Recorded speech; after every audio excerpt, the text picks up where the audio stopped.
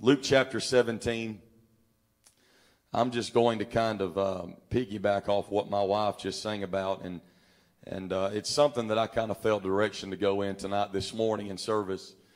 And probably everybody in this house could lift their hand and say, you know what, I've been through storms. I've been through trials. I've been through circumstances. But I don't believe it's just the will of God to bring us through those trials. I don't believe He just wants to stop at getting us out of what we're going through. And that's what I want to talk about tonight in this house. Luke chapter 17, verse 11. And it came to pass as He went to Jerusalem, talking about Jesus, that He passed through the midst of Samaria and Galilee. And as He entered into a certain village, there met Him 10 men that were lepers, which stood afar off. And they lifted up their voices and said, Jesus, Master, have mercy on us. And when He saw them, He said unto them, Go show yourselves unto the priests. And it came to pass that as they went, they were cleansed. And one of them, everybody say one of them. 1 out of 10. When he saw that he was healed, turned back and with a loud voice glorified God, and fell down on his face at His feet, giving Him thanks, and he was a Samaritan. And Jesus answering said, Were there not 10 cleansed? But where are the 9? There are not found that return to give glory to God, save this stranger. And Jesus said unto him, the one leper who went back, the one leper out of the 10 who was not just satisfied being healed, the one leper who wasn't satisfied just getting out of his circumstance. He looks at that one leper out of 10 and says, Arise, go thy way. Thy faith hath made thee whole. He was already healed. God had already brought him out of his trouble. But he stepped into a dimension I want to talk to you about for a few moments this evening. I want to preach to you tonight about a dimension beyond healing. A dimension beyond healing. Amen. Why don't we give the Lord one more great hand clap in this house tonight? Amen. God bless you. You may be seated. Thank you for standing this evening. 10 men were diagnosed with what was considered to be the most feared and dreaded disease of Bible times. In fact, leprosy is still common in many countries even to this day. In fact, some 100 cases of leprosy are diagnosed in the United States on a yearly basis. It's often referred to as the oldest recorded or known disease. Leprosy in Bible times was a fatal disease which Jews supposed to be inflicted upon a person for the punishment of sin or as a sign that God was displeased with an individual's life. Leprosy was a painful, chronic, infectious disease characterized by visible sores and white shining spots. Leprosy would mutilate the body. It would deform the features and it would complicate the functions. It would cause severe nerve damage and weaken the muscles. It would twist and decay the limbs. But not only would leprosy infect its victims, but leprosy would also isolate them. Once you were pronounced to be a leper, you then had to live the remaining part of your life in a compound on the outside of the city or the camp. It was not by choice, but rather the requirements of the law of that day demanded such. Exiled and abandoned, these lepers were not only cut off from society, but they were not even allowed to approach the temple. Anything that these lepers touched was considered to be as unclean as the leper himself. So to prevent this disease from spreading, these lepers would cry, unclean, unclean, warning people not to come near them and not to touch them. Understand, leprosy was considered so revolting that these lepers were not allowed to come within 6 feet of another individual. And on the days that the winds were blowing, they had to stay at least 150 feet away from anybody else to try to keep the disease quarantined. But not only did their cry identify them, but their appearance identified them as well. Lepers would wear torn garments. Their hair would go unkept. They would cover the lower part of their face. If you could see these lepers, they would look wild and untamed and undomesticated. But if you could see beyond that facade of disease, affliction, and pain. You would see men and women who are weary from the pain and weary from the isolation. And Brother Mathis, I'm not sure how it happened. I'm not sure who told these lepers in this passage of Scripture, but somebody in that leper colony found out that Jesus was about to pass nearby. And because of their disease, they kept their distance. But distance did not silence the voice of desperation. Because when you're desperate, you can't worry about what you're dealing with. When you're desperate, you can't worry about what you may look like. When you're desperate, you can't worry about what somebody else may think or say. The only thing that matters is Jesus is close by, and I've got to get the attention of the Master. And the Bible says Jesus came close enough.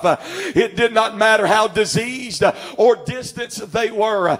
He went close enough so that their voices could get his attention. And I've come to tell somebody on a Sunday evening, it doesn't matter how far away from God you may feel. It doesn't matter what you're presently going through. I believe Jesus is going to pass by in this house. And if somebody can get desperate, desperation will stop God quicker than anything else. If God understands somebody's desperate in this house, he'll stop in his tracks, because the lepers cried out, "Have mercy upon us." And Jesus stopped, looked at those lepers, and said, "Go show yourselves to the priests." Imagine what a position to be in. Imagine that you're one of these 10 lepers. Imagine thinking that Jesus doesn't lay his hands on you. He just looks at you and says, "Go show yourselves to the priest." Imagine as you're walking away and there's no signs of changes or improvement. Pain is still in your body. Fever is still there. And your body members are still deteriorating.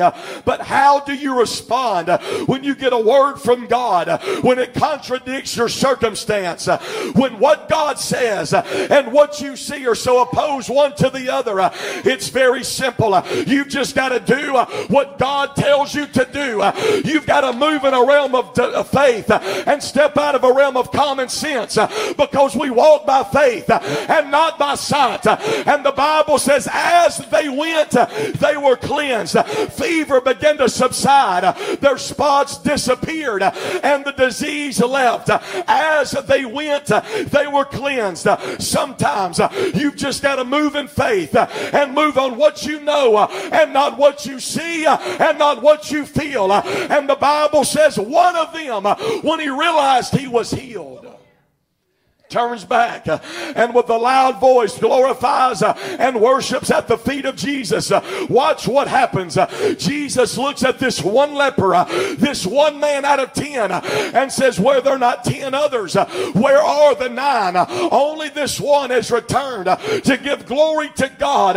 And Jesus looks at this one leper and says, "Go your way. Your faith has made you whole."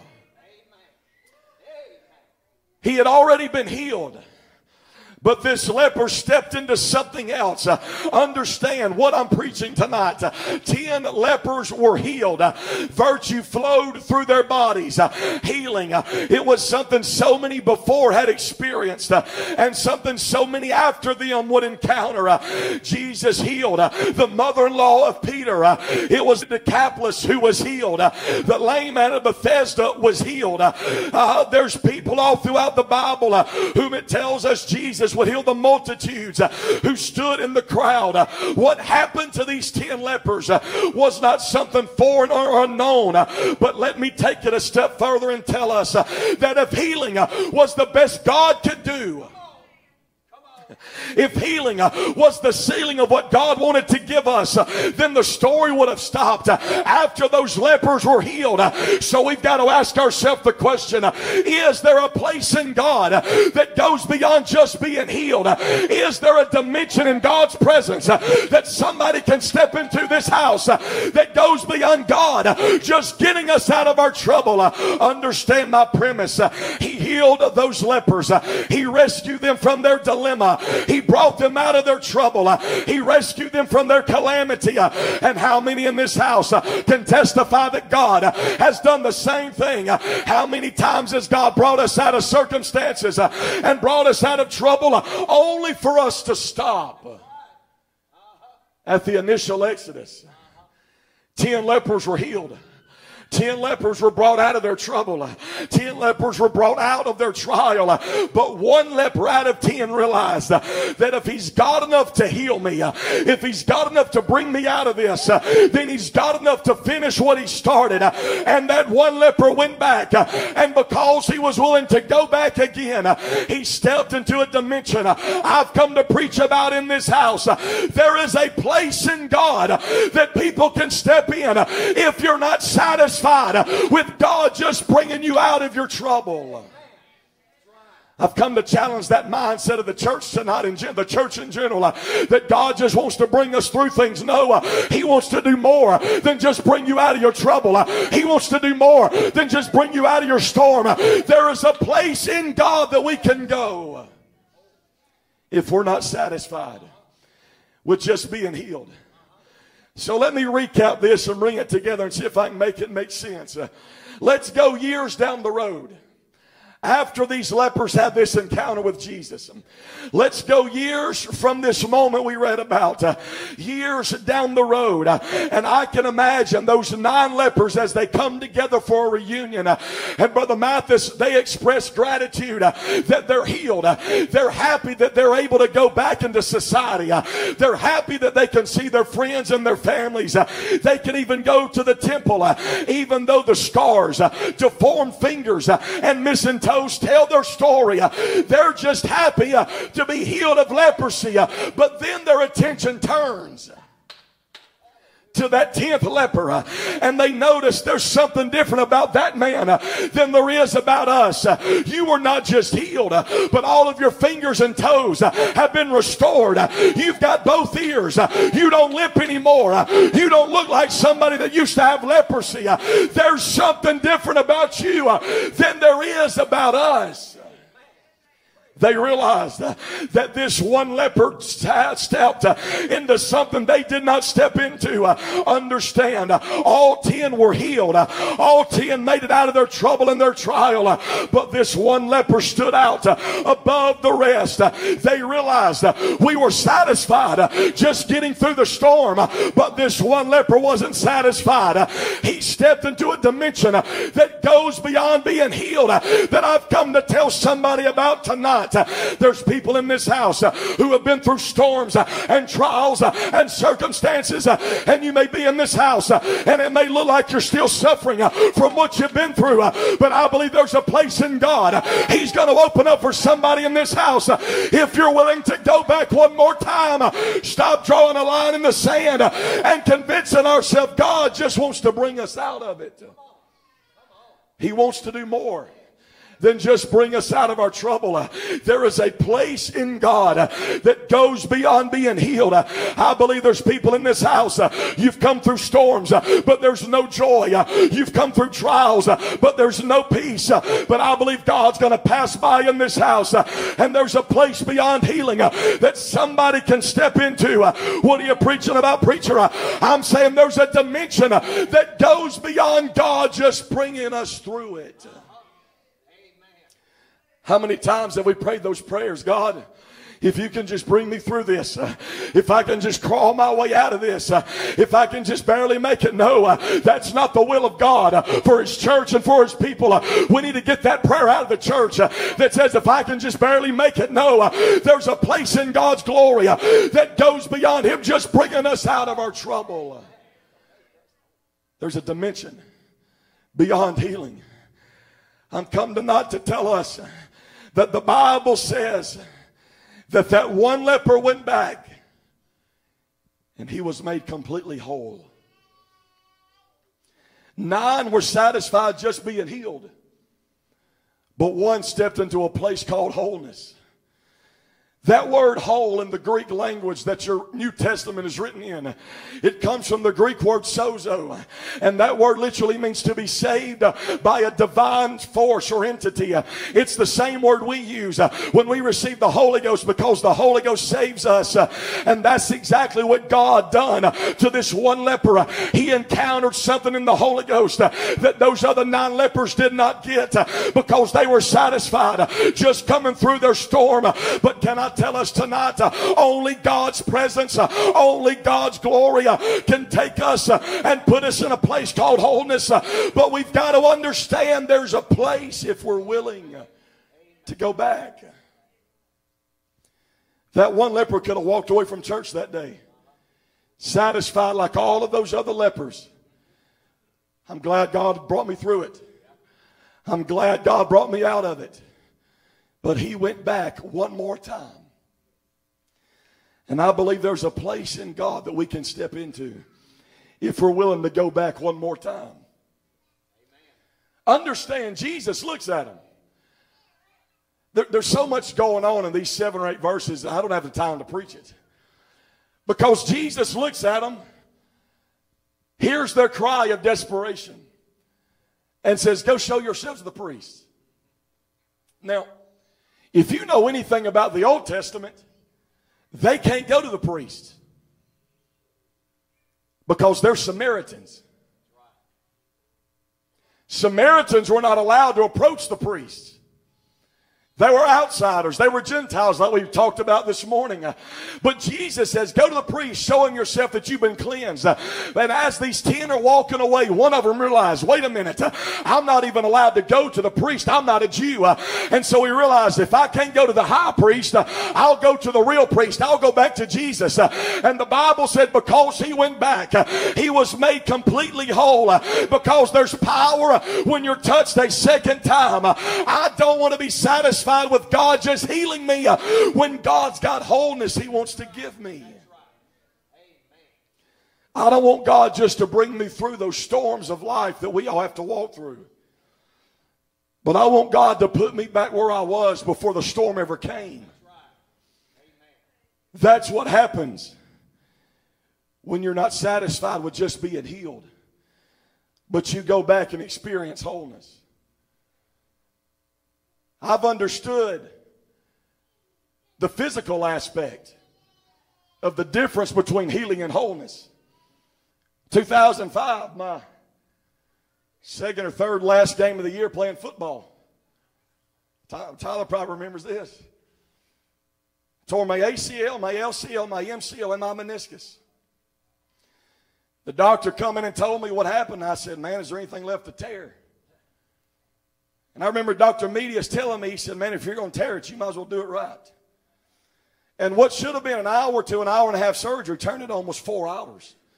Because after I came out of the surgery, he told me, he said, once I got into your knee, he said the damage was so severe that there were broken up parts of your cartilage floating around in your bloodstream. And he said if I did not take the time to get all of that out, an infection could have set up and you could have lost your leg. But even though that was almost 14 years ago, over time my leg has healed itself. 3 times a week, 2 hours at a time, going to rehab for 6 months will do that. Almost 14 years later, my leg has healed itself. But here's the difference. Even though my leg has healed itself, I've still got 2 screws in my left knee. Even though my left leg has healed itself, there's still scars on my leg. Even though my leg has healed itself, one leg is still smaller than the other because there is a difference between being healed and being made whole. And how many times do we come to church and God brings us through things? God brings us out of things. We allow him to heal us, but we never allow him to make us whole. But I'm telling people in this house, God doesn't just want to bring us through things. He wants to put us back where we were before that storm ever came. Stop selling ourselves short. There's a place in God that's called wholeness. And when people hear our testimony of what's happened to us and where we've been and what we've gone through, they never believe it. Because you don't look like somebody that's been through all of that. That's what happens when you step into a place called wholeness. That was the difference between those 9 lepers and that one. When people looked at those 9 lepers, they knew there was a day you had leprosy. But they had no idea when they looked at that 10th leper. Why? Because God didn't just bring him out of it. He put him back where he was before leprosy ever came. How many times do we come out of things? How many times do we come out of circumstances and trials? But when people see us after the storm, the scars tell our story. How many times do we come through battles, but there's no joy? How many times do we come through trials, but there's no peace? How many times do we come through troubles of life, but we're still limping and we're still bleeding? It's where Job found himself living.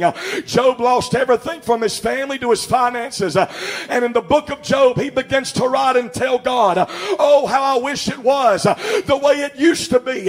Job was saying, I remember a day when everything was right and everything was perfect. Even though Job made it through the trial, he still longed for the way it used to be. How many times do we feel the same exact way that Job did? I'm through the trouble. I'm out of the trial. I'm out of the dilemma. But it's still not like it used to be. How many times do we come to church and there's no joy? And there's no peace, and there's no happiness. But there's a place in God. It's amazing that 1 leper out of 10 experienced wholeness. Could it be that only 10% of the church ever really encounter that place called wholeness? I don't believe it's the will of the God that we serve for us to barely make it. For us to limp our way to service after service. For us to crawl our way to service after service. There's a place in God that goes beyond just being healed. Wholeness. It's that dimension that those Hebrew boys encountered in the fire. Because the thing that's so great about that story is they go into the fire. But when they come out of the other side, the Bible says their hair is not singed. Their clothes are not burned. In fact, they don't even smell like smoke. Because when you step into a dimension of wholeness, you can come out of a fire and not even smell like you've just come out of fire. Because God can put us back where we were before those storms ever came. Shipwrecked and snake bit. If being shipwrecked's not bad enough, Paul is snake bit by warming himself up by the fire. If it's not one thing, it's another. Anybody ever been there? I survived being shipwrecked. Now there's a viper hanging from my wrist. I mean, it's one thing after the other after the other. The Bible says that when Paul is bit by that viper, one translation says in the book of Acts that the men of that island, they watched and they waited for Paul to die. Because they know what happens when people get bit by that kind of viper. So-and-so got bit by that viper and they didn't make it too long. They watched and they waited for Paul to die. They already knew the end result. So-and-so got bit by that viper and they left the church. So-and-so went through that and they backslid. They walked away from God. I know what's going to happen. How many of us in this house have been through things like Paul had been through? And people look at you while you got vipers hanging from your wrist. And while you just survived a shipwreck, people look at you and say they'll never last. They'll never make it. I know people that went through less and they didn't make it. How many people are in this house? People wrote you off and said they won't survive that. They won't make it through that. But you know the great thing about Paul is Paul just shook that viper off and he kept living for God because there's a place in God that he can put us in that when people see us they never guess. You've been through what you've been through. I don't want to just stop at being healed when God's got wholeness. That's what makes the story of Legion so great in my opinion. You know the guy that's possessed with 6,000 devils? We always like to preach Legion pre-Jesus. But we never preach Legion post-Jesus. I know it makes a good scenario because Legion's possessed with 6,000 devils. He lives among the tombstones. He cuts himself with rocks. He breaks chains. He runs nude throughout all of the land. I mean, it paints a very bad picture of somebody.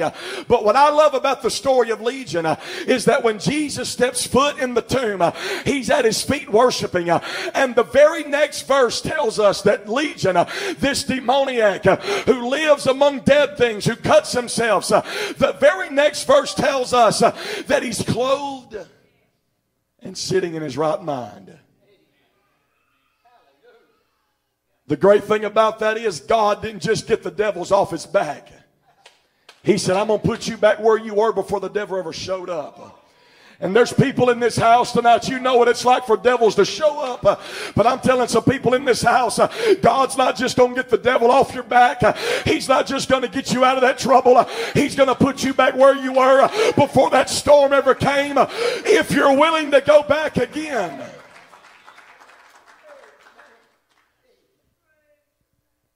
My prayers have changed somewhat. I don't pray, God, just bring me through this. I say, God, when I get through this, I want to have the same joy I had before I ever went through it. I want to have the same peace that I had before I ever went through it. Because there's a place called wholeness if we're willing to go back. As they make their way to the music tonight, the last image that Mary Magdalene has of Jesus is him dying on the cross.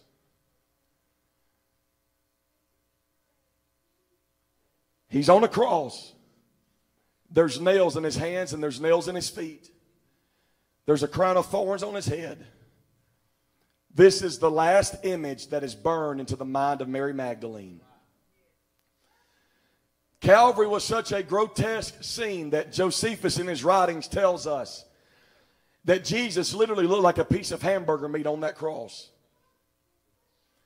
He said it was so grotesque that you could literally see his internal organs struggling just to keep him alive. That's how brutal, and that's how violent Calvary was. And that's the last image Mary Magdalene has of Jesus.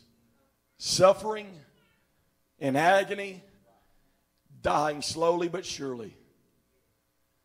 3 days pass. The Bible says Mary Magdalene is at the tomb of Jesus. And into the picture comes a man whom she believes is to be a gardener, who's come to put flowers around the tomb of Jesus. But little does Mary Magdalene know is that the same man that stands before her was the same man that was dying on a cross just 3 days earlier. Now, the last image she has of Jesus is blood everywhere. Suffering and agony, dying, organs exposed. And the man that's in front of her at that same graveyard is the same man that was dying on that cross. But she could not recognize him because something happened in those 3 days. There was no more blood.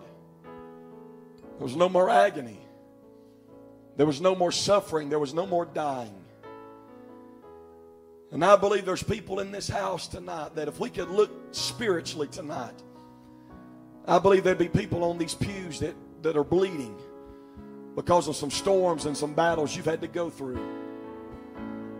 But I believe after this service tonight, if we could look through the same lens of the Spirit tomorrow, we wouldn't even recognize the person standing in front of us. Because that's what God can do if we're not satisfied with Him just bringing us out of it. In my imagination, that's the greatest thing about the story of those lepers. Jesus was trying to establish a principle to everybody that will ever step foot in the church. I don't want to just bring you through your trouble. I don't want to just bring you out of your trials. I want to put you back where you were before those troubles and those trials ever showed up. So we stand all over this house tonight. They're about to play and they're about to sing.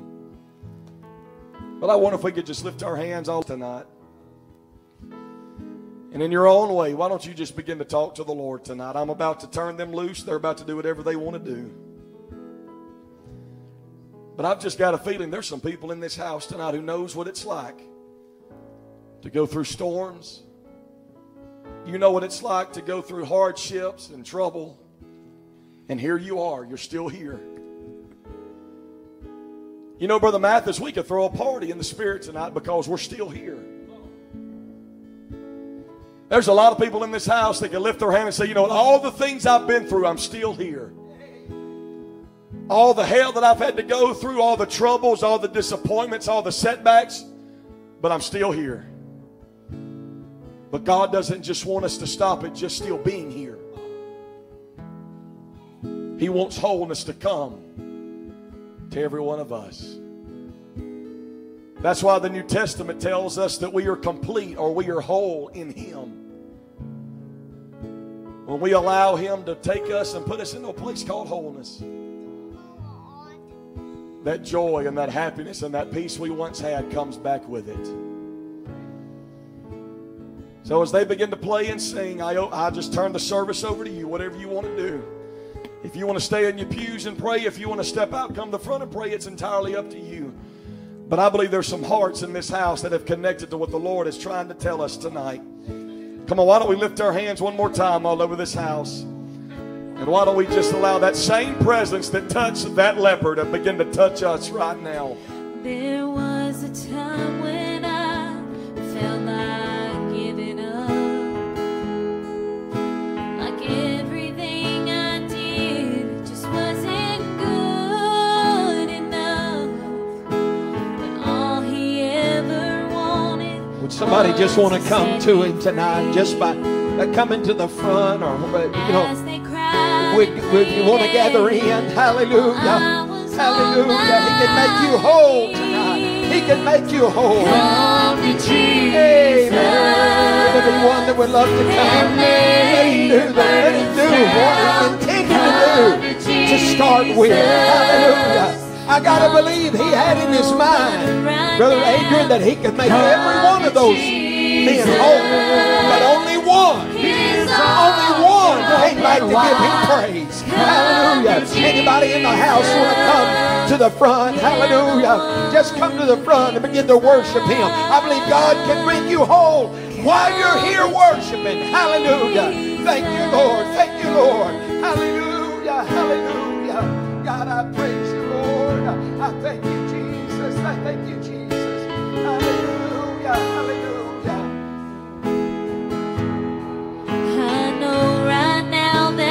Would you come? Would you come? Hallelujah. I invite you to come to Him. I invite you to come and just worship tonight. Thank you, Lord.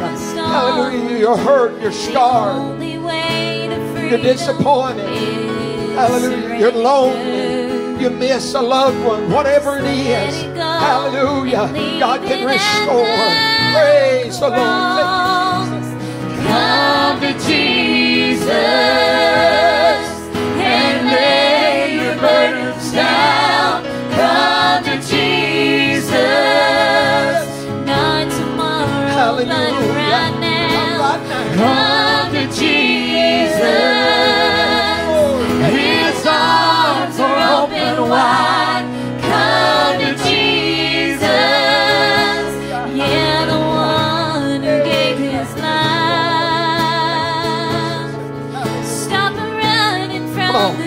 I'm not going to direct you in what to do. You just open your heart to Him right now. If you want to wave your hands, if you want to walk back and forth, whatever. Hallelujah. Amen. Come to Jesus and lay your burdens down. Come to Jesus, not tomorrow, but right now. Come to Jesus, His arms are open wide. Come to Jesus.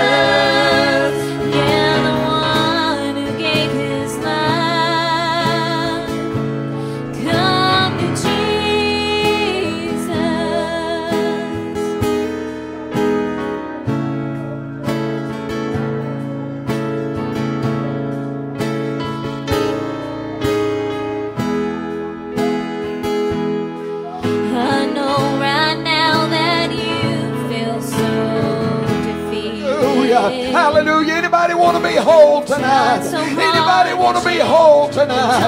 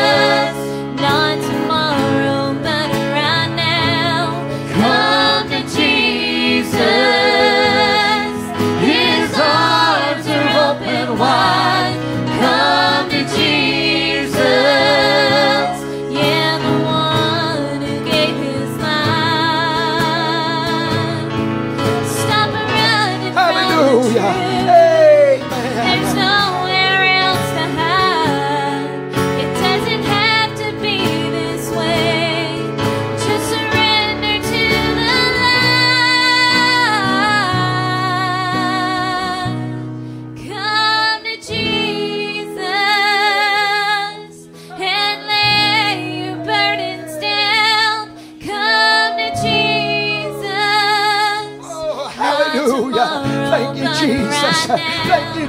Come to Jesus.